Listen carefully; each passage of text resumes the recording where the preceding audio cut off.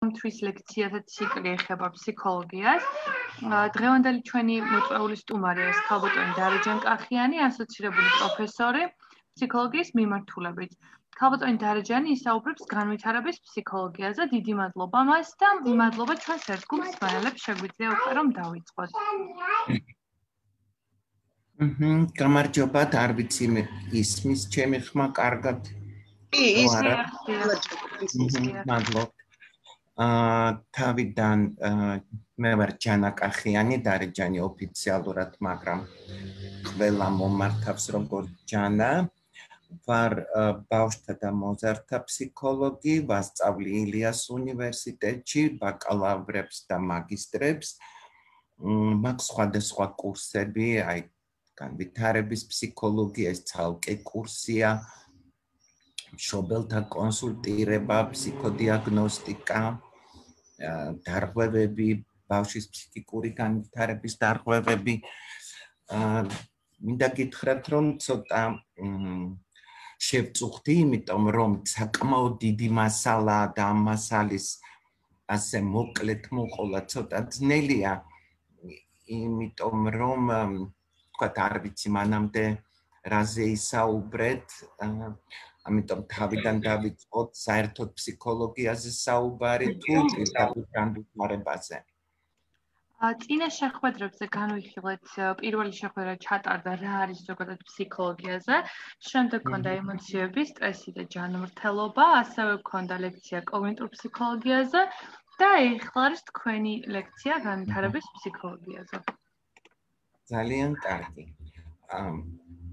ერთადერთი ძალიან მოკლედ ვიტყვი იმას, რომ და ალბათ ეს უკვე იცით, რომ მიუხედავად იმისა, რომ ჯერ კიდევ არისტოტელემ თქვა, რომ ფსიქოლოგია არის უმნიშვნელოვანესი მეცნიერებათა შორის, როგორც დამოუკიდებელი მეცნიერება, ის მხოლოდ მე-19 საუკუნის ბოლოს ჩამოყალიბდა, ანუ გაემიჯნა ფილოსოფიას, იმიტომ რომ მანამდე ის ფილოსოფიის შემადგენელი ნაწილი იყო. და მიუხედავად ამისა, რომ მთელი საუკუნეზე მეტია გასული, დღეს მაინც არ არსებობს ერთიანი მიდგომა. ანუ გვაქვს სხვადასხვა სკოლები. ეს არის ბიჰევიორიზმი, ანუ ქცევათმეცნიერება, ეს არის ფსიქოანალიზი, ანუ ზიგმუნდ ფროიდი ყველამ ვიცით, უმთავრესად ყველამ ვიცით.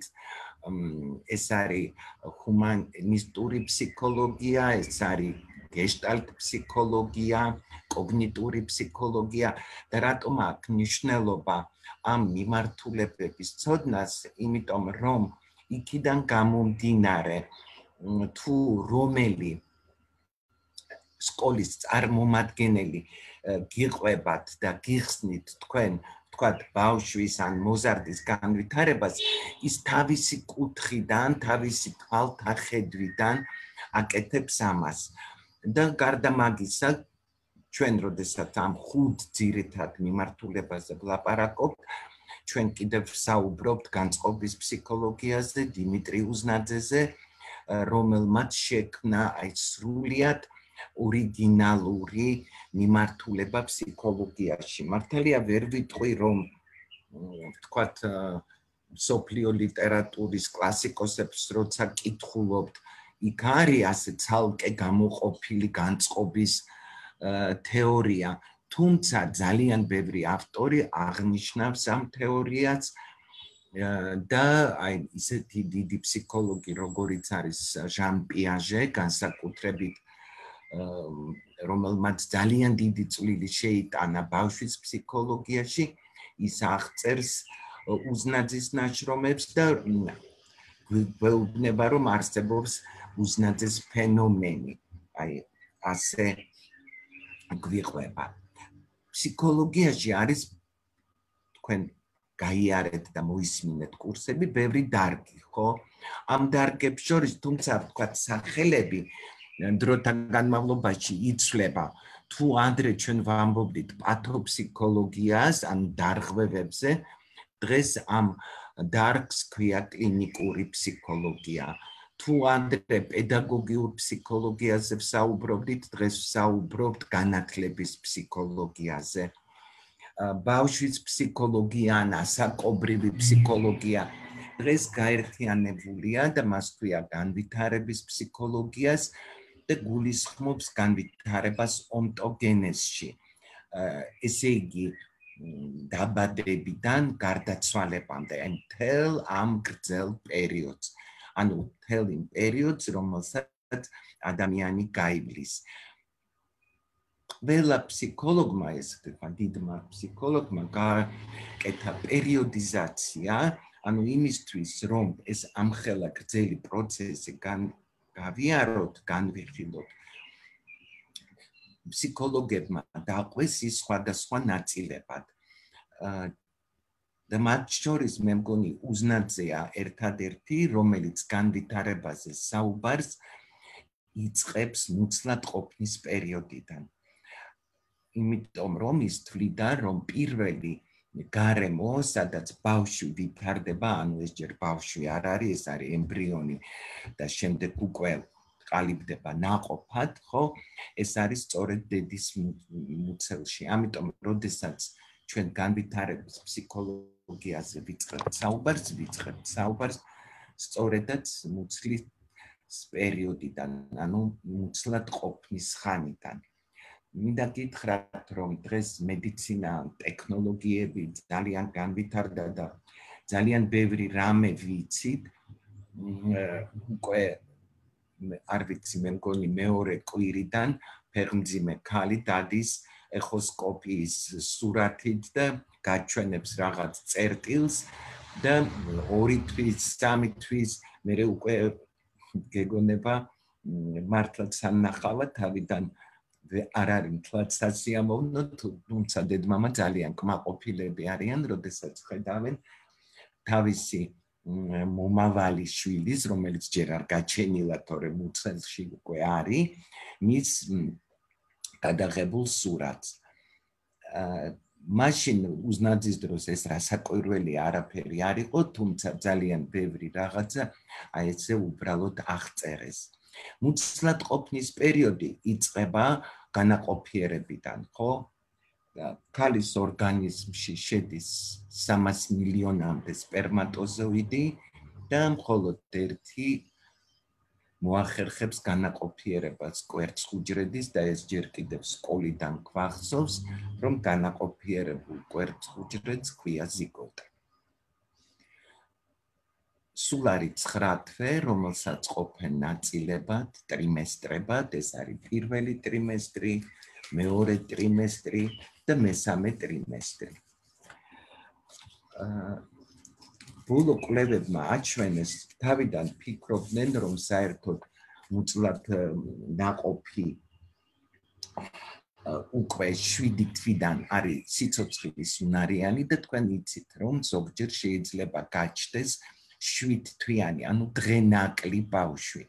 თუმცა გარკვეული რისკები არსებობს დღენაკლობის, იმიტომ რომ მომავალში თუ თქვენ დარღვევებს ბავშვის ფსიქიკური განვითარების დარღვევებზე მოისმენთ ლექციებს, შეიძლება გითხრან, რომ ვთქვათ, ყურადღების დეფიციტის და ჰიპერაქტივობის სინდრომი, დასწავლის უნარის დაქვეითება, აი ამ დარღვევებისთვის გარკვეულ რისკია სწორედ დაბალი წონა და დღენაკლი ბავშვი. თუმცა ძალიან ბევრი 7 თვის ბავშვი, რომელიც 7 თვიანი დაიბადა, აბსოლუტურად ტიპური განვითარების არის. ნაყოფი ამ დროს ითვლება, რომ არის დაახლოებით 1500 გრამი, ანუ კილოგრამი და 500 გრამი, თუმცა ასეთ ნაყოფს ათავსებენ სპეციალურ მოწყობილობაში, იმიტომ რომ მას ხშირად ჭირდება დახმარება, მას შეიძლება ჰქონდეს სუნთქვის პრობლემები, ჯერ წოვის რეფლექსი არ ჰქონდეს განვითარებული და ამიტომ გარკვეულ სამედიცინო ჩარევას საჭიროებს. მედიცინის განვითარებამ და ტექნოლოგიების განვითარებამ გააკეთა ისიც, რომ ხდება ბევრად უფრო პატარა ნაყოფის გადარჩენა. ჩვენ დიდი ხნის წინ ვიყავით ავსტრიაში კონფერენციაზე და ერთ-ერთი მომხსენებელი მედიკოსი გვაჩვენებდა ჩვენ ნაყოფს, რომელიც მის ხელის გულზე ეტეოდა, ის სულ რაღაც 500 გრამს იწონიდა, მაგრამ აი ექიმებმა მოახერხეს მისი გადარჩენა და ამაზე იყო მერე ბევრი საუბარი. თუმცა იქვე გამოჩნდა კონტრარგუმენტი, იმიტომ რომ ფსიქოლოგები და ზოგიერთი ექიმები ლაპარაკობდნენ, რომ ასეთი პატარა ნაყოფის გადარჩენა ღირს კია, იმიტომ რომ ძალიან დიდი შანსი არის იმისი, რომ ასეთი მომავალში ამ ბავშვს კონდეს ძალიან სერიოზული დარღვევები. თუმცა ამ კამათში გამოიკვეთა ესეთი მოსაზრება, რომ აი 1%-ს ასეთი პატარა გაჩენილი ბავშვებისა არაფერი დარღვევა არ აქვს მომავალში და როგორ დაუკარგოთ ამ 1%-ს აი ეს შანსი. ამიტომ მინდა გითხრათ, რომ ესეთი აქ უკვე არის მორალი, აქ უკვე არის შეხედულებები, ვთქვათ, რა არის უფრო სწორი. ცოტა ძნელია ამაზე საუბარი. აღმოჩნდა, რომ ეს მონაცემები არის ამერიკის შეერთებული შტატებიდან, რომ პროცენტი იბადება ჯამრთელი ბავშვი და მხოლოდ 2-5%-ია ბავშვები, რომლებსაც აქვს სხვადასხვა დარღვევები დაბადებისთანავე.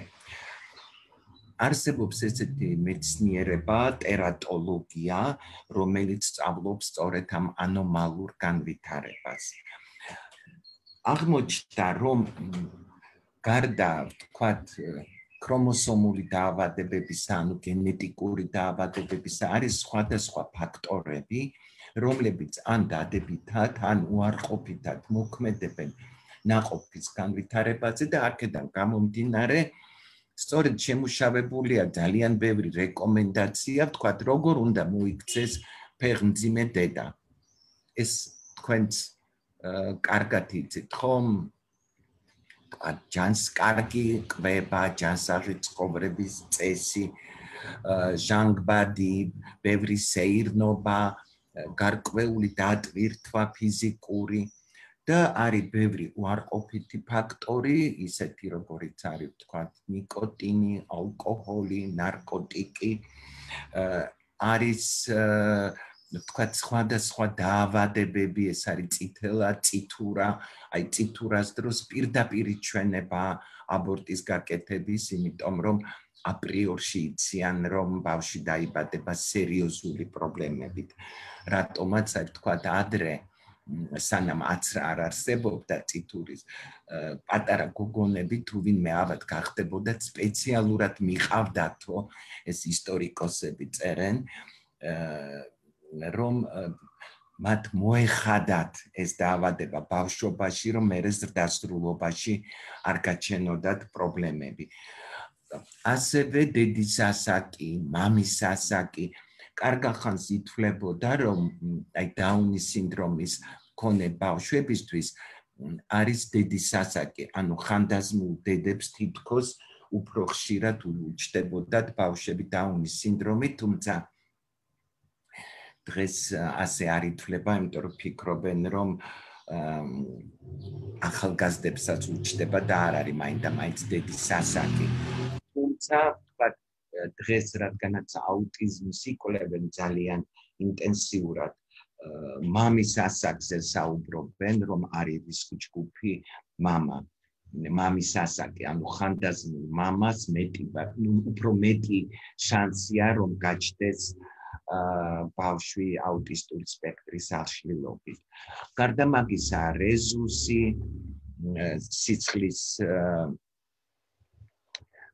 სისხლში ეს რეზუსი დადებითი ან უარყოფითი და დედის და ბავშვის რეზუსი არის თუ არა თანხვედრაში, მაგრამ დღეს რადგანაც უკვე მედიცინა ისეა განვითარებული, შესაძლებელია უკვე დედის ცოტა ადრე აწვენენ დედა სამანტყოფოში და ეს ამბავი მოწესრიგებულია. 9 თვის მერე და ეს ხდება ხოლმე 38 კვირაზე ჩასახვიდან ან მე-40 კვირიდან უკანასკნელი menstruაციის შემდეგ იწყება მშობიარობა. ეხლა რა ხდება მუცლად ყოფნის დროს? ბევრი ექსპერიმენტი ჩატარდა და აღმოჩნდა, რომ 7 თვის მერე ნაყოფს მუცლად ყოფნის დროსაც კი უკვე რაღაცეების ესმის, მართალია ეს უნდა იყოს ძალიან ხმამაღალი ხმები, იმიტომ რომ თვითონ დედის მუცელში იქ საკმაოდ ხმაურია, ანუ სისხლის მიმოქცევა, გულის ცემა, მაგრამ თუ გარედან ხმები ძალიან ინტენსიურია, თითქოს ნაყოფს უკვე ესმის. რატომაც დედის ემოციური მდგომარეობა ხო ძალიან მოქმედებს. ჩატარდა ესეთი ექსპერიმენტი ბრიტანეთში, 2 ჯგუფი აიყვანეს ფეხმძიმე ქალების და ერთ ჯგუფს ასმენინებდნენ, აყურებინებდნენ მუსიკალურ ფილმს, ბევრი სიმღერებით და მეორე ჯგუფის დედები კი არ ისმენდნენ და როდესაც ბავშვები გაჩნდნენო და ტიროდნენ, ურთავდნენ ამ მუსიკას და ის დედები, რომელებიც ის ბავშვები, რომელთა დედებიც ამ ფილმებს უყურებდნენ, ამ ხმებზე, ამ მუსიკის გაგონებაზე ჩერდებოდნენო. და თითქოს აი ამით ცდილობდნენ ეჩვენებინათ, რომ უკვე მუცლად ყოფნის პერიოდში ბევრი ესმის. ეხლა მოკლედ რაც შეეხება მშობიარობას, მშობიარობა პრაქტიკულად ფიზიოლოგიური მშობიარობა ხდება ჩვენ კულტურაში და აი ჩვენი ტიპის ქვეყნებში სამშობიარო სახლში, თუმცა ამ მშობიარებს არა მეანი, არამედ ბებია ქალი და ზოგჯერ აი მაღალმთიან რეგიონებში, სოფლებში ხო ადრე საერთოდ ბებია ქალი იყო, რომელიც თქვათ მშობიარე ქალებთან დადიოდა. მეანი ერევა მხოლოდ იმ შემთხვევაში, თუ კი არის გართულება. ერთი პერიოდი ძალიან პოპულარული გახდა საკეისრო კვეთით მშობიარობა, ეხლა თუ არ არის პირდაპირი ჩვენება, ანუ თუ ექიმი არ ჩათვლის, რომ აუცილებლად ჭირდება ქალს საკეისრო კვეთა, ტყუილა უბრალოდ საკეისრო კვეთას აღარ აკეთებენ. იმიტომ რომ ჩაითვალა, რომ ბავშვისთვის უკეთესია დაიბადოს ფიზიოლოგიურად. თუმცა დღეს უკვე რაღაცა გაუტკივარების მეთოდები არსებობს, რომლებსაც ფართოდ იყენებენ და ძალიან საინტერესოა, არიან მეცნიერები, ვინც სწავლობენ სხვადასხვა ქვეყნების კულტურებს, ანუ სად აი ვთქვათ აფრიკულ ტომებში როგორ ხდება, ვთქვათ ავსტრალიელ აბორიგენებთან, ან სამხრეთ ამერიკაში ხო ზოგიერთ ტომებში როგორ ხდება და ვთქვათ აღწერილია მექსიკის ერთ-ერთი ტომი, სადაც როდესაც ქალი ფეხმძიმდება, დანარჩენი ტომის წევრები ამას ატყობენ ქმარზე დაკვირვებით, იმიტომ რომ ქმარს ეწყება გულისრევის შეგრძნება, ქმარი უფრო ისეთი დაღლილია ხოლმე, ანუ ის სიმპტომები, რომლებიც ჩვენ კულტურაში თითქოს ფეხმძიმე ქალს აქვს, ამ ტომში კაცს ეწყება ესეთი სიმპტომები, რა უცნაურადაც არ უნდა ჟღერდეს. მშობიარობა ზოგიერთ ქვეყანაში, ვთქვათ, ჩვენ ქვეყნებში სავანტყოფოშია, მაგრამ ვთქვათ აფრიკულ ქვეყნებში ქალი ზოგიერთ ტომში მარტო მიდისო ტყეშიო და იქ აჩენსო და საერთოდაც არ წვება, არამედ მუხლებზე დგასო და ისე მშობიარობსო. ერთი დრო ძალიან ესეთი პოპულარული გახდა ეგრეთ წოდებული ამფიბიები და ქალები რატომღაც აჩენდნენ წყალში.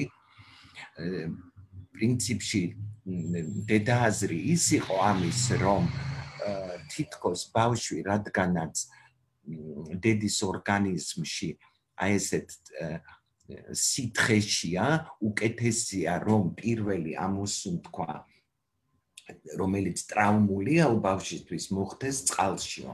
მაგრამ იქ რაღაცა გართულებები წავიდა და ამიტომ ჩაითვალა, რომ მაინც ჯობია გაჩნდეს ბავშვი ჩვეულებრივად და აღარ არის საჭირო ეს წყალში გაჩენები.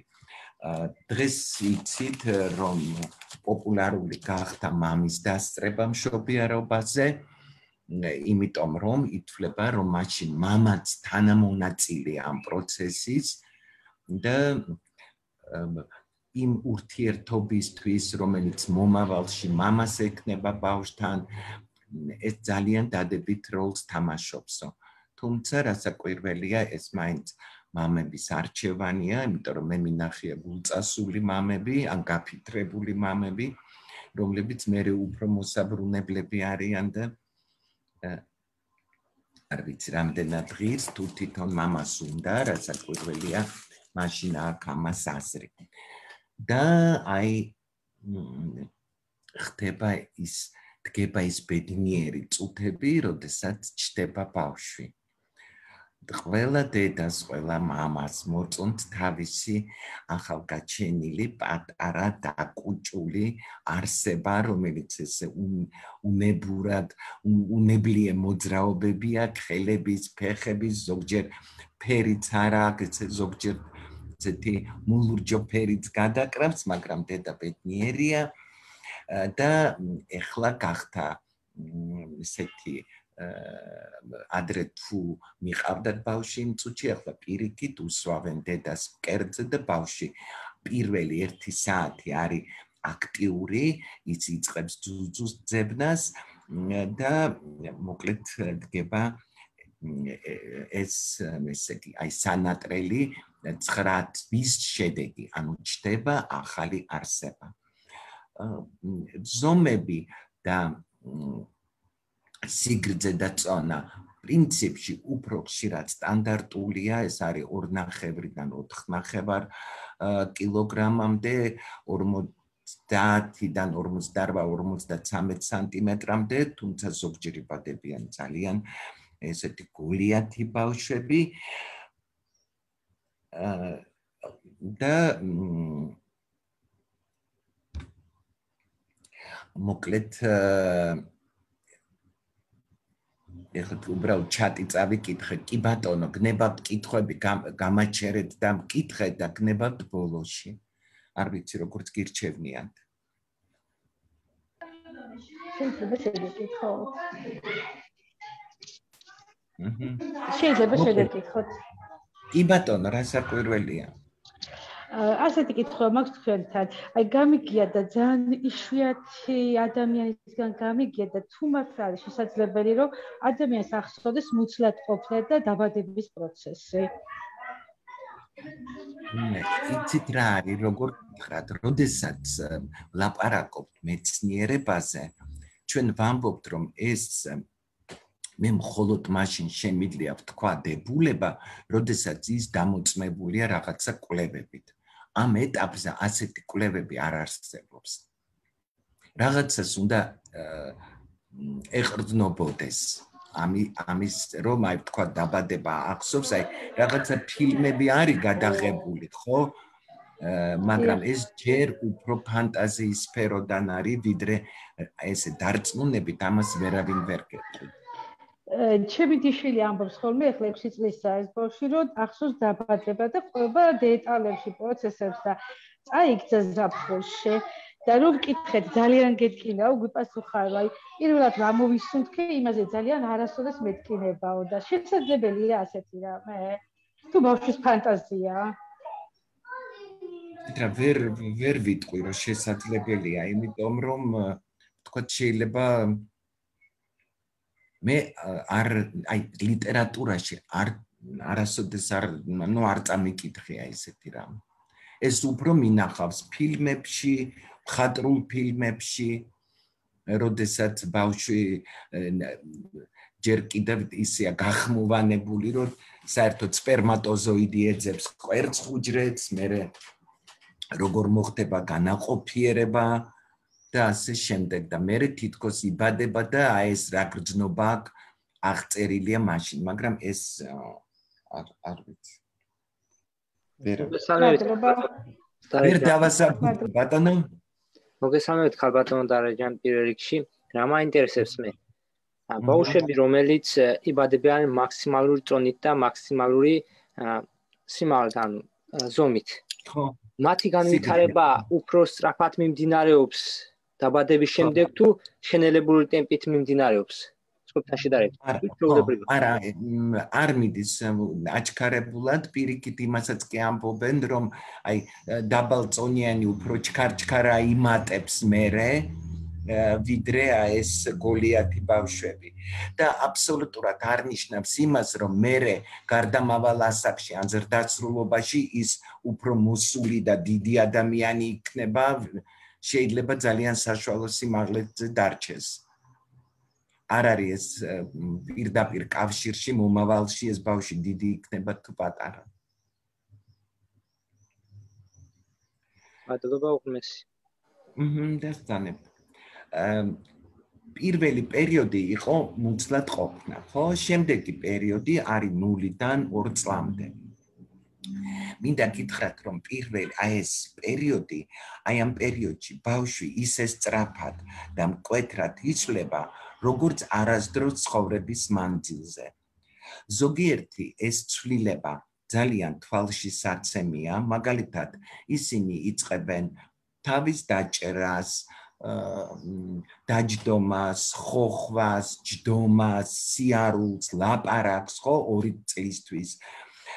მაგრამ სხვა ცვლილებების დანახვა უფრო რთულია, მაგალითად, ჩვენ არ ვიცით რა ხდება ბავშვის ტვინი, როგორ იზრდება.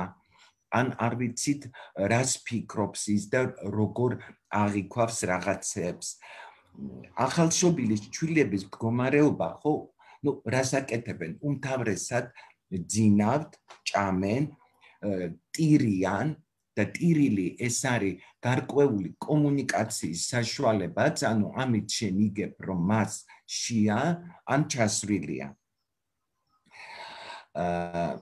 ახალ 60-იან წლებამდე ფიქრობდნენ საერთოდ, რომ ბავშვს ვერ ხედავს მხოლოდ ახალდაბადებული ჩრდილებს და სინათლეს, მაგრამ შემდგომში ჩატარდა ბევრი ექსპერიმენტი და ნახეს, რომ უკვე 1-2 თვის ბავშვს ძალიან ბევრი რაღაცის გაკეთება შეუძლია. ის უპირატესობის მინიჭება შეუძლია, უფროსების ყურადღების მიქცევა, გარკვეული დასწავლა. აი მაგალითად, ცოტა ხანში, როდესაც შენ ბავშვს იღლიაში მოკიდებ ხელს, ის თითქოს ჩერდება, იმიტომ რომ უკვე დასწავლილი აქვს, რომ შენ რომ ხელს კიდებ იღლიებში, აიყვან ხელში და უნდა აჭამო და თითქოს გაიტრუნება ხოლმე ამის მოლოდინში. ჩატარდა ძალიან საინტერესო ექსპერიმენტი, ბავშვების წინ დაკიდეს ეკრანი და აჩვენებდნენ გამოსახულებას. რეკავდნენ ზარს, ბავშვი თავს თუ მიატრიალებდა, აჭმევდნენ, მაგრამ გამოსახულება ჭმევის დროს ხდებოდა ბუნდოვანი. თუ ბავშვი ჭამას წოვას აჩერებდა, გამოსახულება ხდებოდა მკაფიო. და აღმოჩნდა, რომ ძალიან მალე ბავშვები აჩერებდნენ წოვას, იმიტომ რომ უპირატესობას ანიჭებდნენ მკაფიო, მკვეთრ გამოსახულებას. ასე რომ აი ესე დადგინდა, რომ მათ აქვთ აი ეს უნარი.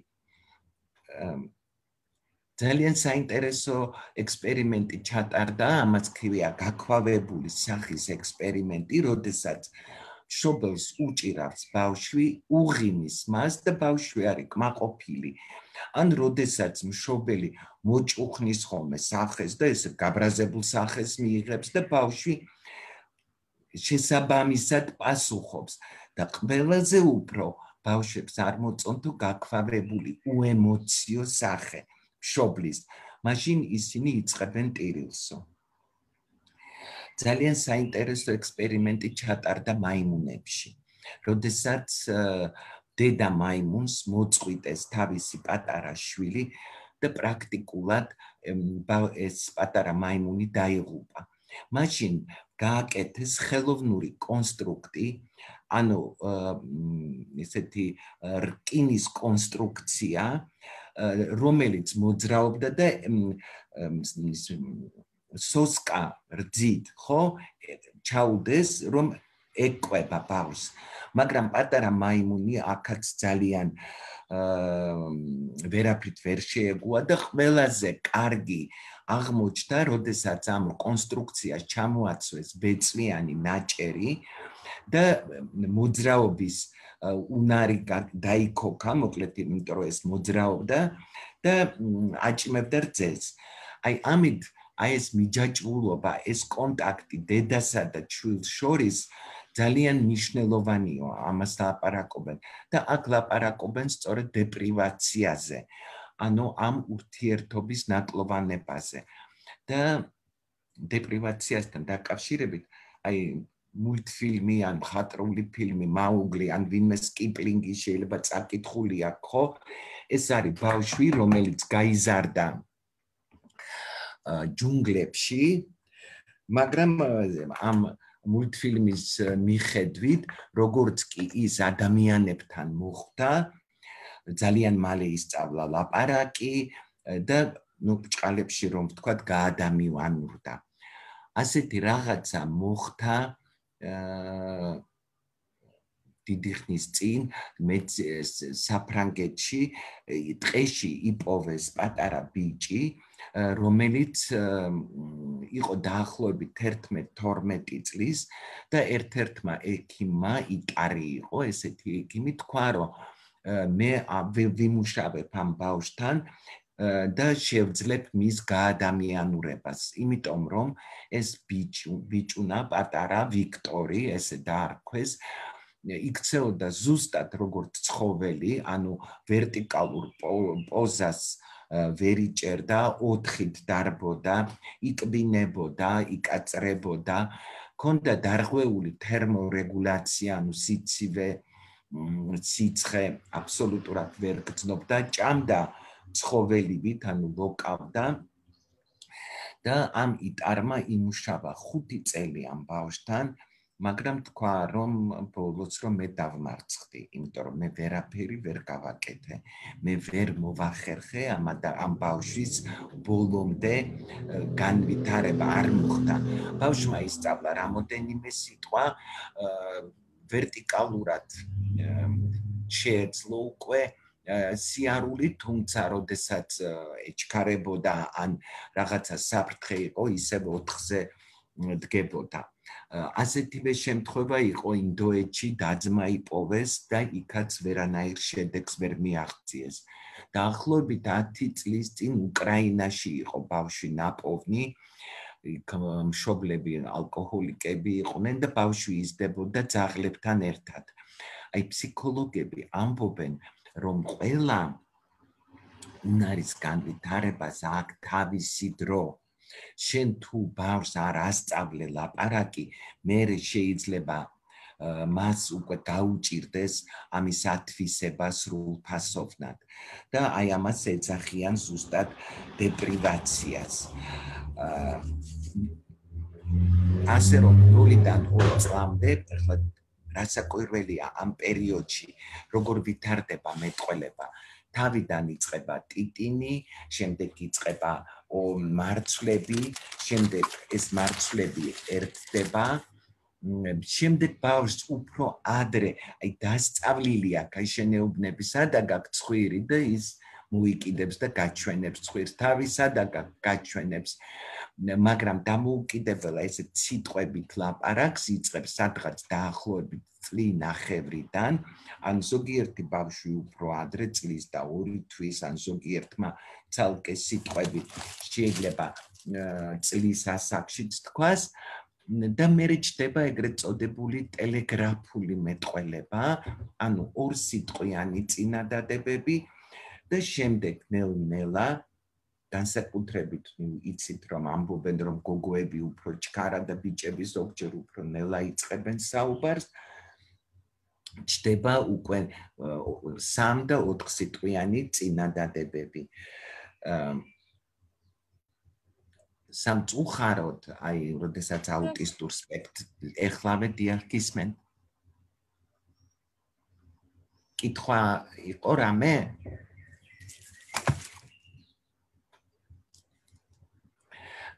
მე მას ვამბობდი, რომ როდესაც აუტისტურ სპექტრზე ლაპარაკი, ზოგჯერ ჩვენი მშობლები აგვიანებენ ხოლმე ბავშვის მოყვანას, აი ბავშვი არ მეტყველებს განსაკუთრებით ბიჭები, ხო?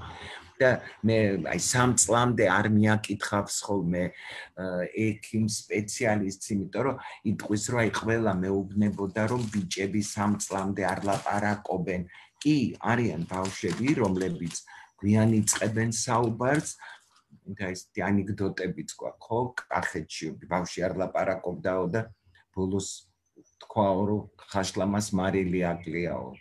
მშობლები და მანამდე ჩუმად რატო იყავი და მანამდე არ აკლდაო. ხო?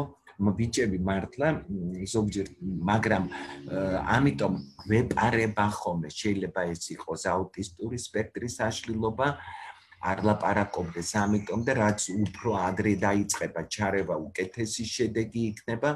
ამიტომ თუ ბავშვი არ იწყებს სადღაც წლინახევრისთვის სიტყვების წარმოთქმას, ურთიერთობას, არ იყენებს მეტყველებას საკომუნიკაციოდ, ჯობია რომ რასაკვირველია მიაკითხონ სპეციალისტებს.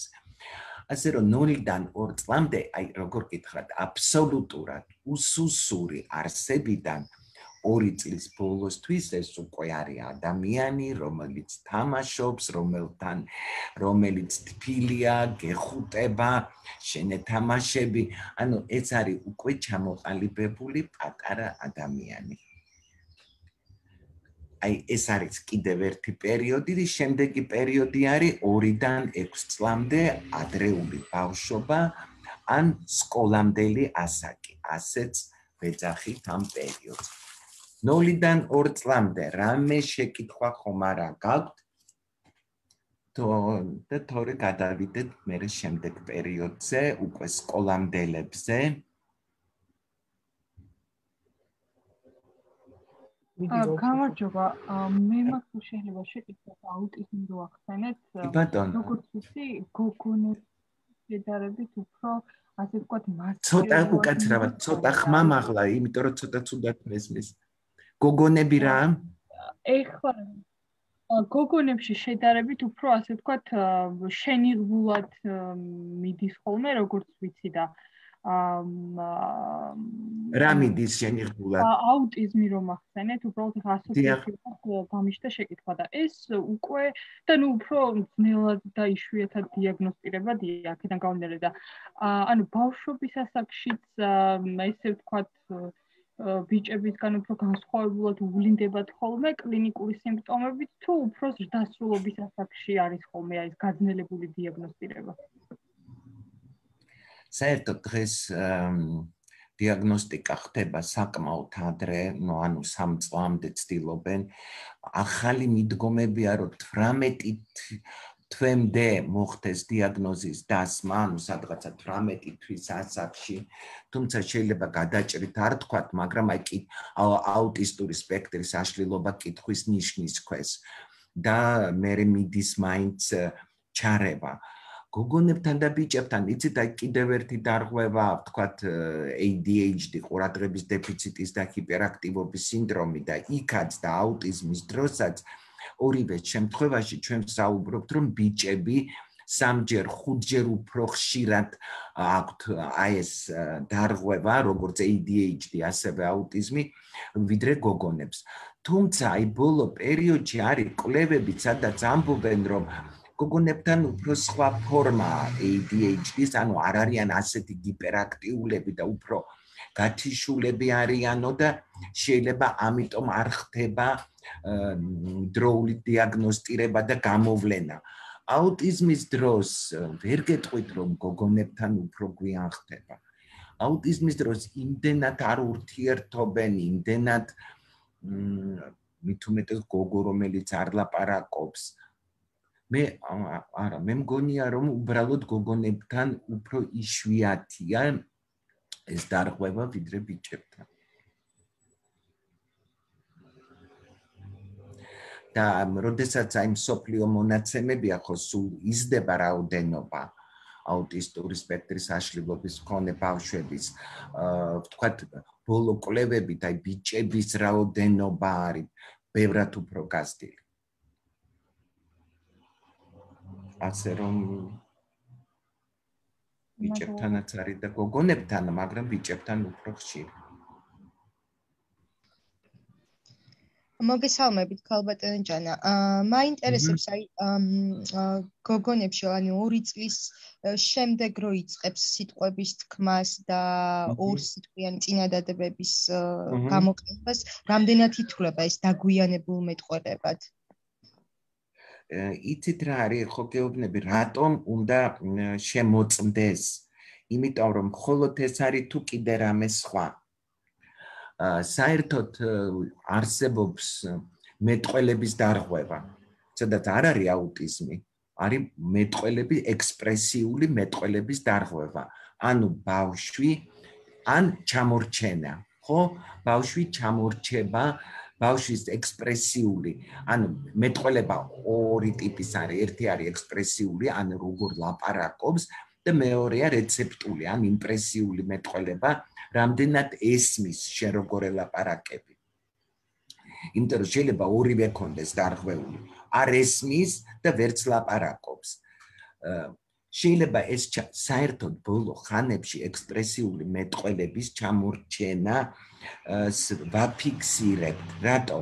იმიტომ რომ ძალიან მეტყველების განვითარებისთვის ძალიან დიდი მნიშვნელობა აქვს ურთიერთობას, საუბარს, პირდაპირ გეუბნებიან, რომ ბავშვთან ილაპარაკეთ რაც შეიძლება მეტი.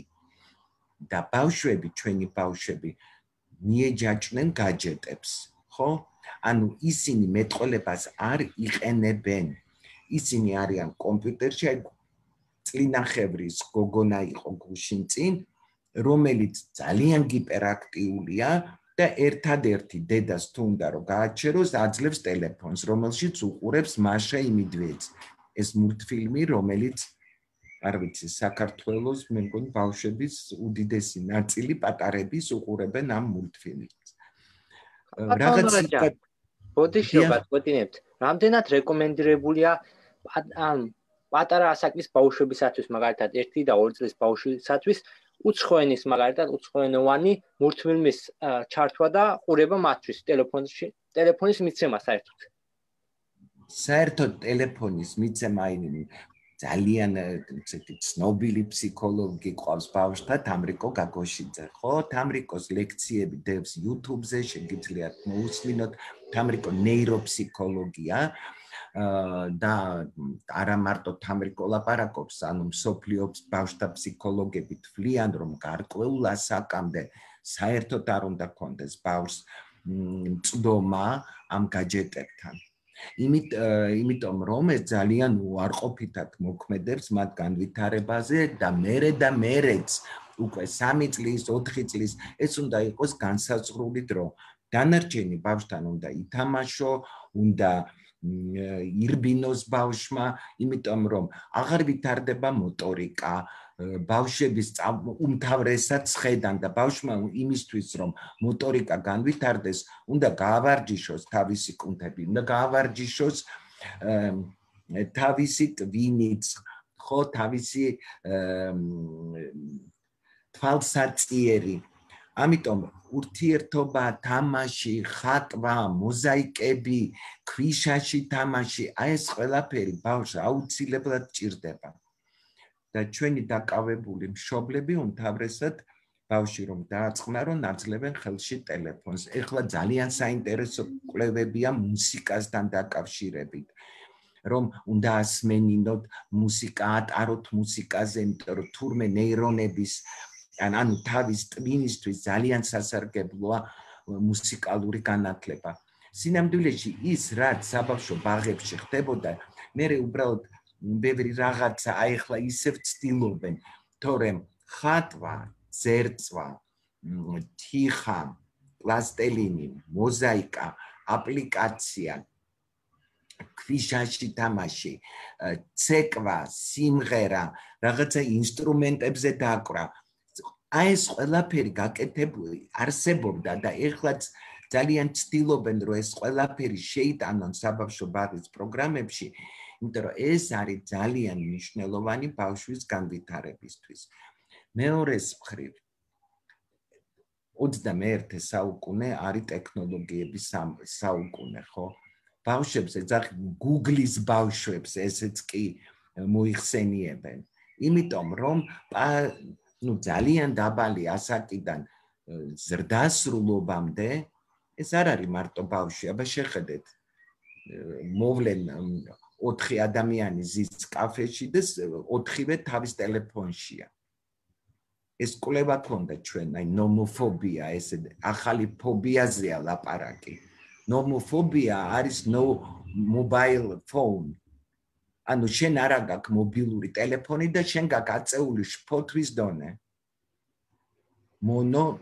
ნომოფობია და ფომოფობია, გამოტავების შიში, რომ რაღაცა ხდება და მე აი მოვწყდი სამყაროს. დიდიან პატარიანა და მესმის რომ ეს არის და რაღაცნაირად, მაგრამ სანამ ბავშვები პატარები არიან, იქნებ შევძლოთ რომ ის განვითარების ის საშუალებები მივცეთ, რაც ნამდვილად ხელს შეუწყობს მათ როგორც ფიზიკურ, ასევე გონებრივ განვითარებას და ვაკონტროლოთ მათი ურთიერთობა ამ ტექნიკის საშუალებებთან, ტელეფონებთან, აიპედებთან, რა ვიცი. შეიძლება ქალბატონო დარეჯან ერთი შეკითხვა? დიახ, გისმენთ. იცით რა მაინტერესებს, როდესაც პატარა ასაკში ბავშვებთან მიმართებაში გვიჩნდება შეკითხვები განვითარების სფეროებთან დაკავშირებით და გვინდა რომ გადავამოწმოთ. და როდესაც მშობელს მზაობა ვერ აქვს, იმიტომ რომ ფინანსური მხარე არ არის თლად ნორმალურად, არსებობს ჩვენ სახელმწიფოში მსგავსი მხარდაჭერის რაიმე ღონისძიებები, რომ უფასოდ შეძლონ დიაგნოსტირება პატარა ბავშვების. არის ეს სადმე ჩვენთან ხელმისაწვდომი? არა, ნუ ჯერეთი პოლიკლინიკებში ხო, ნუ ექიმა, ანუ ოჯახის ექიმი ვერ შეძლებს ეს სიღრმისეულად პატარას. სიღრმისეულად არა, თუ ექიმი ჩათვლის რომ რაღაცა საჭიროა, ნუ თქვათ აუტისტური სპექტრის პროგრამა უფასო სახელმწიფო არსებობს. ცერებრული დამბლის მქონე ბავშვებისთვის უფასო პროგრამა. კი, ეს როცა სახეზია ცერებრულ დამბლს ყველანი აღვიქვავთ, კი, სახეზია ყველა ვარიანტში, მაგრამ აი თქვათ ADHD ხომ შეიძლება რომ ვერ გამოვავლინოთ ეს თვალნათლივ ხომ არ ჩანს? იცით როგორ არის, ხო ჯერტი განათლების სამინისტროში არსებობს ჯგუფი. თუ ბავშვთან თქვათ აი სკოლაში ნამდვილად ესეა, რომ სკოლა მშობელი მიმართავს სკოლას, სკოლა აკეთებს ოფიციალურ განაცხადს და მთელი ჯგუფი მოდის სპეციალისტების, რომლებიც დიაგნოსტიკას აწარმოებენ, შემდეგ პროგრამას ეხმარებიან თუ ჭირდება ინდივიდუალური სასწავლო გეგმა. საბავშვო ბაღში წესით უკვე თითქმის ყველა ბაღს ყავს ბაღის ფსიქოლოგი, სპეცპედაგოგი, რომლებიც მე არ ვიცი სიმართლე გითხრათ, ეხა თქვენ თუ კონკრეტულად ვინმე სპეციალისტთან გინდათ იქ მესმის, მაშინ დაზღვევა ანაზღაურებს ამას. გასაგები, ანუ სახელმწიფო პროგრამა ამ შემთხვევაში ვერ მოქმედებს, როგორც მივხვდი არა ქალბატონ დარეჯან. მე ეს შეიძლება არის და მე არ ვიცი. გასაგებია. იცით რა, რაღაც ადრეული როგორ ქვია მაგას? თქვათ ადრეული სკოლამდელი განათლება. ადრეული ინტერვენცია. არა, ადრეული ხო, შეიძლება ჩაგერთოთ? ეს 0-დან 7 წლამდე არის. ნეიროფსიქოლოგიის ინსტიტუტში, როგორც ვიცი, სკოლამდელ ბავშვებზე უფასოა გამოკვლევა. მადლობა დიდი. ხო, აი მე ვიცი რომ რაღაცა არსებობს, მაგრამ სად ბაღში ვმუშაობდი და გამიგზავნია მშობლები და მიუღიათ ეს მომსახურება. უფასო, კი, ეს ძალიან მნიშვნელოვანია მშობლებისთვის. უღრმესი მადლობა ბოდიშით რომ ჩაგეჭერით. არაფრის დიდი მადლობა, მიხარია თუ დაგეხმარეთ. დიდი მადლობა დახმარებისთვის, აი ხედავთ რაღაცები მეც არ ვიცი ზუსტად. სხვათა შორის ადრე ყოველთვის იყო ხოლმე რაღაცა ბროშურები, აი რაღაც დარღვევებზე, რაღაც და ამ ბროშურის უკან ეწერა ხოლმე სად შეიძლება მიხვიდე. საერთოდ აი ეს მომენტი არის ჩვენთან, არ არის კოორდინაცია, აი ყველაფერი არ ვიცით, სად რა შეიძლება. რა დახმარება სად შეიძლება მიიღო. ერთი კითხვა მაქვს, მე რა დრო გვაქვს ჩვენ? ძალიან ხო არ დაიღალეთ ან პირიქით რამ სად არის ჩვენი ეკა, რომელიც კარგი, თუ გინდათ გავაგრძელებ. დიახ. გესმით ჩემი ხმა? დიახ, მე. რა დრო გვაქვს თქო? დროის შეზღუდვა არ გვაქვს ჩვენის მხრივ, რა თქმა უნდა, ვითვალისწინებთ, რომ საკმაოდ დაკავებული გრაფიკი გვაქვს. საშუალოდ საათიდან, ანუ რამდენიმე წუთი ვაძლევთ ხოლმე შემდეგ კითხვებისთვის დროს. საათი არის ალბათ მაქსიმუმი. მადლობა. ხო და ამიტომ ჩვენ სკოლამდელებზე ვართ ჯერ და კიდევ იმიტომ რომ ეს ერთი სემესტრია და მე ამიტომ ძალიან მესმის კი საჯარო ლექციაში ძალიან რთულია ხოლმე ეს და ჩატევა. შეგვიძლია გადავაჭარბოთ ჩვენ არ გვაქვს Zoom-ის პლატფორმაზე არანაირი შეზღუდვა და არც იმედივებ სცენელების მხრიდან არ ექნებათ ამას პრობლემა. კარგი, მოკლედ მაშინ ესე ვთქნათ რომ 2-დან 6 წლამდე სკოლამდელი ასაკი ეს არის გასაგებია ხო ძალიან მნიშვნელოვანი და ეს მე ვყვები ამერიკელი ავტორის კრაიგის განვითარების ფსიქოლოგიის წიგნის მიხედვით და ის ამბობს რომ იყო და მე ესეთი რუსი მწერალი პუბლიცისტი კარნიჩუკოვსკი რომლის აი ძალიან ბევრი ესეთი საბავშვო ლექსები აქვს დაწერილი თავის შვილებს და ზღაპრებს უწერდა ლექსებად და მოკლედ ცნობილი ადამიანი იყო. მან დაწერა ესეთი წიგნი 2-დან 5-მდე. მან შეაგროვა ამასაკიც ბავშვების გამონათქვამები, რომლებიც კრაიგი წერს, რომ აი რო დაუფიქრდეო ერთის მხრივო ძალიანო მხიარული და სასაცილოა, მაგრამ მეორეს მხრივო ამით ჩვენ ვიგებთო რა ესმით და რა არ ესმით ბავშვებსო. მაგალითად ბავშვი დედას ეკითხება, დედა ვინ უფრო ადრე დაიბადა, შენ თუ მე? ანუ ეს არის ის, რომ ბავშვს აბსოლუტურად არ ესმის დრო, ხო? მისთვის ყველაფერი, აი წარსულზე ლაპარაკის დროს ამბობს, გუჩინ იყო, გუჩინ გულისხმობს, მართლა გუჩინდელ დღეს, ერთი კვირის წინანდელ დღეს, ან დანა ეს რა ჩანგლის ცოლია, ანუ აი დაწყვილება. მამა როცა პატარა იყავი, გოგო იყავი თუ ბიჭი, აი სქესის იდენტიფიკაცია, სხვადასხვა ეს კითხვა ტესტებშია შეყვანილი ბავშვის გონებრივი განვითარების. შენ ბიჭი ხარ თუ გოგო და ბავშვი პასუხობს რომ მე ბიჭი ვარ და როცა გაიზრდები ვინ იქნები, დედა თუ მამა? და თუ ბავშვი გეუბნება რომ მე მამა ვიქნები, ესე იგი აქვს სქესის იდენტიფიკაცია. და თუ ვერ ხვდება და აი მე მყავდა ერთი პატარა გოგო, რომელიც არ ჰქონდა სქესის იდენტიფიკაცია, მაგრამ ძალიან ესეთი ეშმაკი ბავშვი იყო და რო ვკითხე ბიჭი ხარ თუ გოგო, მითხრა მე გოგო ვარ და რო გაიზრდები თქო დედა იქნები და თუ მამა, ესე შემხედა და შენ რომელი გინდა რომ გამოვიდეო. თვითონ სულ ჩემ ნებაზე იყო რა გამოვიდოდა. ამ დროს ბავშვები დადიან ბაღში, სწავლობენ იქ ბევრ რაღაცას, უფრო კოორდინირებულები ხდებიან, უფრო მეტი რაღაცის ათვისება შეუძლიათ, უკვე შეუძლიათ ბურთი თამაში, საერთოდ წამყვანი ქცევის ფორმა, ანუ ბავშვები დაკავებულები არიან თამაშით. ხო, თუ თავიდან 3 წლის ბავშვი თავისთვის თამაშობს, შემდეგ იწყება პარალელური თამაში, ანუ ერთმანეთს უყურებენ და ასე თამაშობენ, მაგრამ ნელ-ნელა იწყებენ ერთად თამაშს და ეს დაახლოებით ხდება 4 წლიდან. ფსიქოლოგები სხვადასხვანაირად ხსნიან, ახლა ამაზე არ ვისაუბრებთ, რატომ თამაშობენ ბავშვები და ყველა ბავშვი თამაშობს. რატომ არის რომ ყველა ბავშვი ხატავს უმთავრესად და ხატვა მათთვის ხდება თვითგამოსახვის საშუალება სწორედ ამიტომაც ფსიქოლოგები იყენებენ ბავშვის ნახატს დიაგნოსტიკისთვის. დახატე შენი ოჯახი, დახატე ადამიანი და იმის მიხედვით თუ როგორ განალაგებს ფიგურებს, გააფერადებს, არ გააფერადებს, ვისი ფიგურა უფრო დიდია, ვისი პატარა, ჩვენ ვლაპარაკობთ იმ შიდა ოჯახურ ურთიერთობებზე, რომლებიც სახლში არსებობს. მე ვახსენე ჟან პიაჟე, რომელიც ძალიან დიდი ბავშვთა ფსიქოლოგია და როდესაც ამასაკის ბავშვებზე ვლაპარაკობთ, უმთავრესად ვიხსენებთ ხოლმე პიაჟეს და მის დაკვირვებებს. ის ამბობს, რომ ბავშვი ამ ასაკში არის ეგოცენტრული. ეს რას ნიშნავს, რომ ბავშვი სამყაროს ცენტრია, ასე აღიქვავს თავის თავს და თავის თავიდან გამომდინარე შეუძლია რაღაცების დანახვა.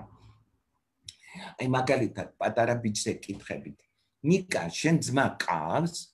კი, მე მყავს ძმა გიორგი. და გიორგის ყავს ძმა? არა, გიორგის ძმა არ ყავს. ანუ გიორგის პოზიციიდან მას აღარ შეუძლია დანახვა, მხოლოდ საკუთარი თავიდან გამომდინარე. ანიმიზმი, აი ესეთი ცნება. ბავშვისთვის ყველაფერი, რაც მოძრაობს, ცოცხალია. თვითმფრინავი და ჩიტი, ხო? მისთვის ორივე ცოცხალია, იმიტომ რომ ორივე მოძრაობს. ამ ასაკში ის ვერ განასხვავებს ცოცხალ და არაცოცხალ ბუნებას. და ასეთი ცდები ძალიან ბევრია პიაჟეს. აი მაგალითად, ბავშვის თვალწინ ის აიღებს ორ ჭურჭელს, ერთს ვიწროს და მაღალს, მეორეს დაბალს და განიერს. ორივეში ჩაასხავს ერთი რაოდენობის თითო ჭიქა წყალს. მაგრამ რადგანაც ბავშვი ხედავს, რომ ვიწრო და მაღალ ჭიქაში დონე უფრო მაღალია, ბავშვი გეუბნება, როცა კითხავ, აბა სად არის მეტი წყალი? ის გეუბნება, აი მაღალ ჭიქაში მეტი წყალია. თუმცა მშვენივრად დაინახა, რომ ერთი და იგივე რაოდენობა ჩაასხა. ან კიდევ ერთი ცნობილი ექსპერიმენტი, ბავშვის თვალწინ დაყრი ღილებს და იტყვი, რომ ნახე, ეს ბურთებია. ბავშვი მოვიდა, ფეხი დაარტყა, ეს ბურთები დაიშალა. და როდის არის უფრო მეტი ბურთი და ბავშვი გეტყვის, რომ აი ეხლა დაშლილი უფრო მეტია, იმიტომ რომ ამ ღილებმა მეტი სივრცე დაიკავეს. და კიდევ საინტერესო რაღაცა არის ეგოცენტრული მეტყველება. აი ბავშვი როცა რაღაცას აკეთებს, ის თან ლაპარაკობს, ხო, ეხლა მე ამას გავაკეთებ, მე ეხლა იმას გავაკეთებ. და აი ეს ეგოცენტრული მეტყველება ნელ-ნელა გადადის შემდეგ უკვე შიდა პლანში, ანუ ინტერიორიზაცია ხდება. ანუ ჩვენ უკვე ხმამაღლა კი არ ვლაპარაკობ, ჩვენც აი მე მეგონა გაითიშა. ჩვენც რაღაცნაირად აი ეს შიდა მეტყველება გვეხმარება დაგეგმვაში რაღაცების. ზუსტად 6 წლის მერე ბავშვი მიდის სკოლაში და არის მთელი თქვათ ლექცია შეიძლება დაუთმოთ, თქვათ სკოლისთვის მზაობას, როდის არის ბავშვი მზად სკოლისთვის და ეს ასაკიც იცვლება, ხო? თუ თქვათ მე-20 საუკუნის დასაწყისში გიმნაზიაში 8 წლის, 9 წლის, 10 წლის ბავშვები მიდიოდნენ, შემდეგ 7 წელი გახდა ის ასაკი, როდესაც ბავშვები იწყებენ სკოლაში სწავლას. მე-20 საუკუნის ბოლოდან უკვე 6 წლიანები ჩაითვალა, რომ მზად არიან სკოლისთვის, თუმცა გაკვეთილის ხანგრძლივობა უფრო ნაკლებია, ცოტა სხვა მეთოდებით მიდის სწავლება, ანუ 6 წლის ბავშვები და ზოგჯერ ამას კამათობენ ხოლმე, რომ აი საზღვარგარეთ 4 წლის ბავშვებიც დადიან სკოლაში, ის სკოლა არ არის, ის არის დაახლოებით, როგორც სკოლისთვის მოსამზადებელი ჯგუფებია ჩვენთან, ხო? ეხლა არსებობს 5-6 წლიანები დადიან ამ სკოლისთვის მოსამზადებელ ჯგუფებში. ბავშვები იწყებენ სკოლაში სწავლას 6-დან და ეს ასაკი შემდეგი არის 6-დან 12 წლამდე. ამ დროს, ამ პერიოდს, ესეთი დიდი ფსიქოლოგია ერიქსონის შრომის მოყვარეობის პერიოდს ეძახის. ყველაფერი აინტერესებთ, ყველაფერი უნდათ. ბიჭები იწყებენ სიარულს სპორტზე, ფეხბურთზე, გოგონები ცეკვაზე, მუსიკაზე, იმიტომ რომ უფრო კოორდინაცია უმჯობესდება, პლასტიკა უმჯობესდება, სწავლაში შეუძლიათ უკვე წერა, თუმცა პირველი ხანები ეს ნატიფი მოტორიკა ხშირად ჩამორჩება ხოლმე. მაგრამ შეუძლიათ უკვე იმის გაგება, რომ არსებობს რაღაც სიმბოლოები, ანუ ისინი სწავლობენ წერა-კითხვას. ნაწერი არის გარკვეული სიმბოლო, რაღაც შინაარსის, რომელიც ამ დაწერილის უკან არის. ეს არის ძალიან ჯამრთელი პერიოდი, ბავშვები ამ დროს ძალიან ჯამრთელები არიან. ეხლა იგივე პიაჟეს ექსპერიმენტები, ხო? თუ ჩვენ გავიმეორებ, ითვლება, რომ სადღაცა 7-8 წლისთვის ეს პიაჟეს ფენომენი საერთოდ ქრება და ბავშვის თუ ხედავს მის თვალწინ რა ხდება, ეს პიაჟე ამას კონკრეტული ოპერაციების ხანას ეძახის, ის უკვე თუ ხედავს, ის გეუბნება, როგორც შეხომ ტოლი რაოდენობა დაასხი წყლის. ხო? ასე რომ აქ უკვე ჩვენ შეგვიძლია სხვა დონეზე ვასწავლოთ ბავშვებს. და შემდეგი პერიოდი ასევე ძალიან საინტერესო არის გარდამავალი ასაკი, რომელსაც სხვადასხვა სახელები აქვს, ხო? ეს არის გარდატეხის ასაკი, კრიტიკული ასაკი, ზოგჯერ ბუნტის ასაკი, პუბერტატი, ანუ სქესობრივი მომწიფების პერიოდი. და გოგონებთან ის ცოტა უფრო ადრეა, სადაც 12-დან 15 წლამდე, ბიჭებთან 13-დან 16 წლამდე. აქ არის სერიოზული ჰორმონალური წვრები, ამიტომ გარეგნობასთან დაკავშირებით ხშირად არის პრობლემები, ხო? რაღაცნაირად თითქოს ცხვირი ცალკე იზრდება, ყურები, ანუ და ახალგაზრდებს თავისთავად ხშირად არ მოწონთ, იმიტომ რომ ადარებენ კინოგმირებს და იქ რაღაცა ყველა ლამაზია. სწორედ ამიტომ ხშირია კვებითი დარღვევები ამ პერიოდში. ეს არის ბულიმია, ეს არის ანორექსია, იმიტომ რომ უნდათ გოგონებს რომ დაემსგავსონ იმ მოდელებს და რადგანაც ჩვენ კულტურაში სილამაზის ფორმულა დღეს არის ძალიან გამხდარი ქალი, ამიტომ გოგონები ცდილობენ დაემსგავსონ მან.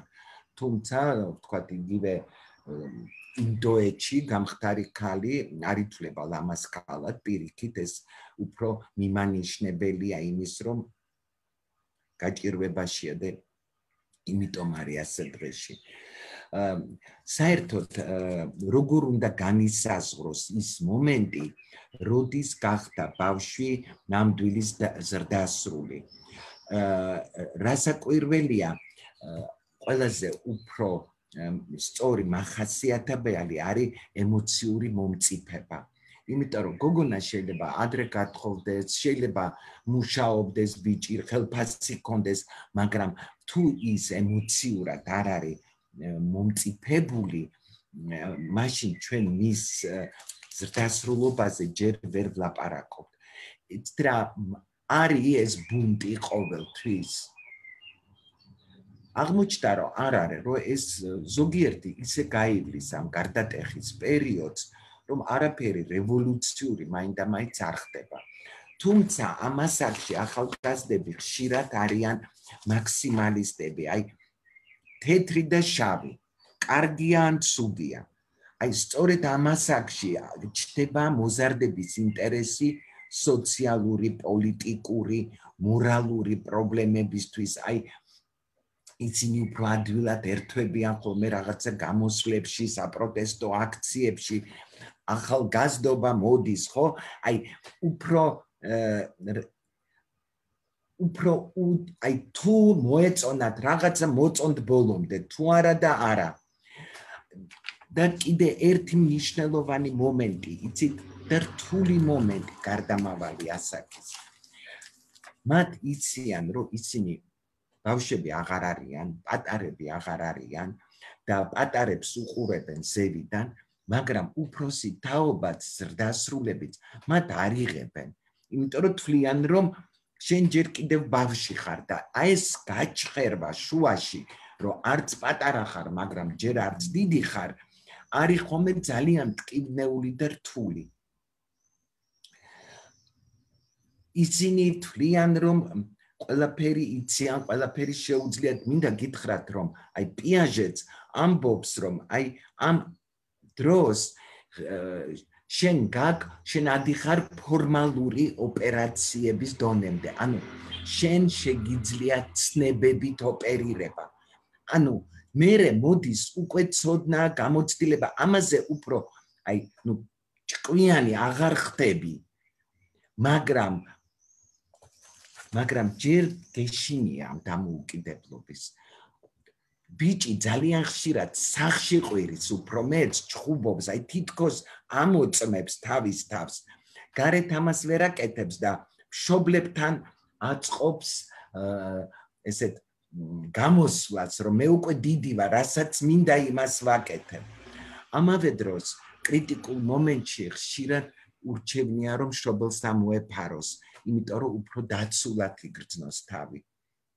ასე რომ ეს პერიოდი არ არის მთლად მარტივი, თუმცა თუ სწორად წარიმართა, ვთქვათ, ამიტომ არის რომ კარგია სპორტი, მეგობრები და როგორც უბრალოდ ღირებულებათა სისტემა იცვლება ხშირად და ოჯახის როლი ცოტა მეორე პლანზე გადადის და წინ მოდის მეგობრების წრე, ზოგჯერ ქუჩა, ამიტომ ამ ასაკში გოგონებიც და ბიჭები უფრო თავის დამოუკიდებლობას, როგორ გითხრათ, რადგანაც სხვა რაღაცაში ვერ არწმუნებენ, უფრო აპროტესტებენ და უფრო შეიძლება გამომწვევად იქცეოდნენ. აი, შეიძლება გოგონამ სიგარეტის წება დაიწყოს უფრო იმიტომ, რომ მე დიდი ვარ და ვეწევი. სულ არ მუნდოდეს მოწევა, ხო? აი, ეს ეპოტაჟი, აუცილებლად თქვა თმების შეღება, ტატუს გაკეთება, შემომხედეთ, მე უკვე დიდი ვარ. აი, ხშირად ეს მომენტიც არის ხოლმე. და ბოლოს იწყება ზრდასრულობა, ხო? ხა ესეც არის, როდის არის ზრდასრულობა წესით აი ესე ითვლება, რომ იწყება 20-დან, ანუ როდესაც უკვე პროფორია, როდესაც შენ უკვე ან რაღაცა ხელობა გაქვს, ან მაღლესი დაამთავრე, აირჩიე შენი გზა, 20-დან 60 წელი და ზევით, 20-დან 40-მდე ადრეული, 40-დან 60-მდე საშუალო ზრდასრულობა და 60-დან ზევით ეს არის გვიანი ზრდასრულობა. და 20-დან 40-მდე ეს არის აი ძალიან ისეთი სერიოზული პერიოდი, აი როდესაც მართლა სწავლა, რაღაცის კეთება, კარიერული წინსვლა. ზიგმუნდ ფროიდი ამბობს, რომ არის ორი მომენტი მნიშვნელოვანი, იშრომო და გიყვარდეს. აი თუ ადამიანს აქვს ეს ორივე, მაშინ ის არის აი ზრდასრულობას ესახასიათებს. დროსთან ერთად ასეთი კითხვაც არის, ხო, კოგნიტური ზრდა არის თუ მერე არის უკუსვლა, ანუ დაისი. ზოგიერთი ავტორი ამბობს, რომ რასაკვირველია დიდი მნიშვნელობა აქვს რა პროფესია აქვს ზოგადად არჩეული. იმიტომ რომ სპორტსმენისთვის, მოცეკვავისთვის 40 წელი უკვე საპენსიო ასაკია. მაშინ როცა მეცნიერისთვის ეს შენ ახალგაზრდა ხარ კიდე. და ბიზნესისთვის საშუალო ასაკია და კარგი ასაკია. ამიტომ რასაკვირველია უნდა მიუდგეთ აქედან გამომდინარე, რომელი ასაკია. 20-დან 40 წლამდე რასაკვირველია, ეს ჯანმრთელები არიან, თუმცა უბედური შემთხვევები, ავარიები, ნარკოტიკის მოხმარება, ხო? თავარი მიზეზი ეს არის ხოლმე. ფსიქოლოგები ამბობენ, რომ ჩვენ გვაქვს გარკვეული ცხოვრების განრიგი, ხო? ანუ ასაკობრივი საათი. ერთ კულტურაში ჩვენ დაახლოებით ვიცით, მაგალითად თუ მოდის ჭაღარა კაცი და მოყავს 5 წლის ბავშვი, მე რო შევხედავ, ვიტყვი რომ მეტი ვარაუდით ეს შვილი უნდა იყოს, ხო? ან პატარა გოგოს ბავშვი მოყავს და უიმე თავისი უმცროსი ძმა. თუმცა შეიძლება ასე არც იყოს. მაგრამ შენი კულტურა გარკვეულ ნორმებს აყალიბებს და ჩვენ გვაქვს გარკვეული მოლოდინები ამ ხრივ. როდის ესე ლევინსონი იყო ესეთი მეცნიერი, ახალგაზრდა კაცი, ხო? როდის ხდება ზრდასრული, როდესაც ის ამბობდა, რომ შენ დაუკავშირებ ოცნებებს რეალობას. ანუ თუ მე მთელი ცხოვრება ვოცნებობდი გავხდე ბალერინა, ზრდასრულობაში მე უკვე ვიცი, რომ მე ბალერინა ვერ გამოვალ და უფრო რეალურად აღვიქვავ ჩემ შესაძლებლობებს. იპოვო მრჩეველი, პედაგოგი, ადამიანი, რომელიც შენ დაგეხმარება წინსვლაში, უზრუნველყო თავი კარიერით და მოაწესრიგო ინტიმური ურთიერთობები. აი ლევინსონი მაგალითად ასე მიიჩნევს. მთელი მეცნიერებაა, რომელიც სწავლობს ხანდაზმულობას და ამას ქვია გერონტოლოგია. გერონტოლოგები სწავლობენ ხანდაზმულ ადამიანებს და აი არიან ხო ადამიანები, რომლებიც დიდხანს ცხოვრობენ და სანამ აი თქვათ აფხაზეთში ადრე ძალიან ხშირად ჩამოდიოდნენ მსოფლიო გერონტოლოგები, იმიტომ რომ იქ მაღალმთიან რეგიონებში ცხოვრობდნენ 100-120 წლის ხანდაზმულები და სწორედ ხდებოდა შესწავლა, აი რა არის თავისებურება, რომელიც ამ რეგიონშია, რომ აი ადამიანები ასე დიდხანს ცხოვრობენ და ნუ მოკლედ დიდი კვლევები ტარდებოდა.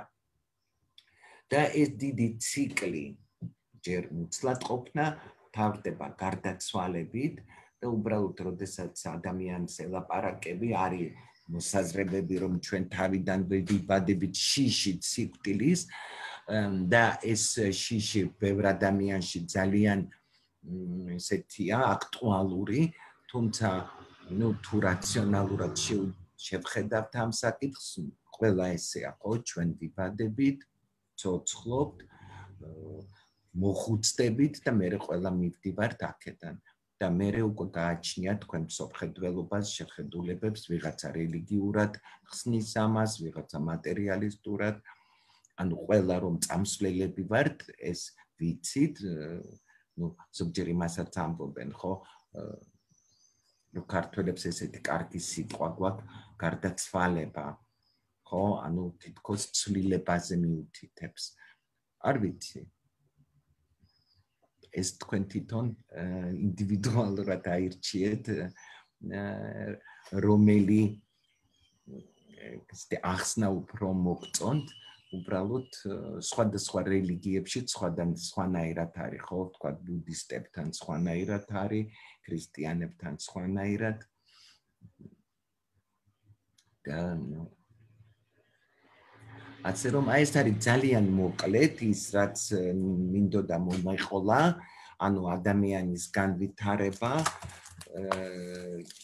და ეს ძელი პროცესი, თუმცა ამაზე მართლა ძალიან ბევრი შეიძლება ილაპარაკო და სინამდვილეში ძალიან ბევრი საინტერესო ლექცია არის YouTube-ზეც, ლიტერატურა ძალიან ბევრი, ასე რომ თუ დაინტერესდით შეიძლება ნახოთ, მოისმინოთ და ამ მიმართულებით დამატებითი ცოდნაც მიიღოთ.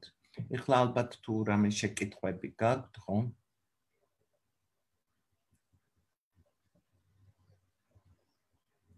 ძალიან დიდი მადლობა, ძალიან საინტერესო ლექცია იყო ნამდვილად. განსაკუთრებით მშობლებისთვის ალბათ. თუ გაქვთ მეგობრებო კითხვები, შეგვიძლია დავუსვათ, სანამ გვაქვს დრო. და შემდეგ დაემშვიდობოთ. მადლობა ძალიან დიდი სასიამოვნო საღამო გვაჩვენეთ.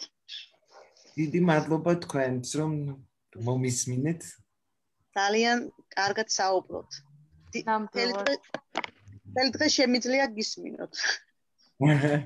არა, მთელი დღე ვერ გავძლებთ. დიდი მადლობა.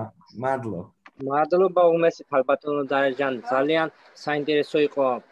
ჩემთვის პირადად ბიჭი ვარ. ვაპირებ მომავალში რა თქმა უნდა. მშობლად გახდომას და ჩემთვის მართლაც გამოსადეგი რჩევები იქნება ეს და გავითვალისწინებ აუცილებლად. უღრმესი მადლობა და კარგი იქნება თუ მრავალჯერ შევხვდებით და მოგისმენთ ასეთი კარგი ინფორმაციებით. მადლობა, დიდი მადლობა. მადლობა, რადგან კითხვები არ გვაქვს, დავემშვიდობოთ ქალბატონ დარეჯანს, ძალიან დიდი მადლობა კიდევ ერთხელ და ჩვენი ლექციათა ციკლი თავისთავად გრძელდება, სხვა ლექციებზე ცდილობთ ჩვენს ველებს და იმედი გვაქვს ქალბატონ დარეჯანს სხვა დროს, სხვა ფორმატში, სხვა ლექციებზე ან სხვა ტრეინინგებზე აუცილებლად გიხილავთ. მადლობა. აბა წარმატებას გისურვებ და ბედნიერად. ჯანმრთელობას პირველი. მადლობა.